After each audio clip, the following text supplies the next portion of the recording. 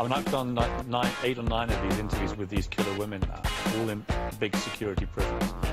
They've always just had one female guard. This woman came in, and she had 2 heavily armed male guards who sat in the interview. Does that make you more nervous? I mean, do you ever walk in and feel... Yeah, I mean, the only time I'd be more apprehensive was when I was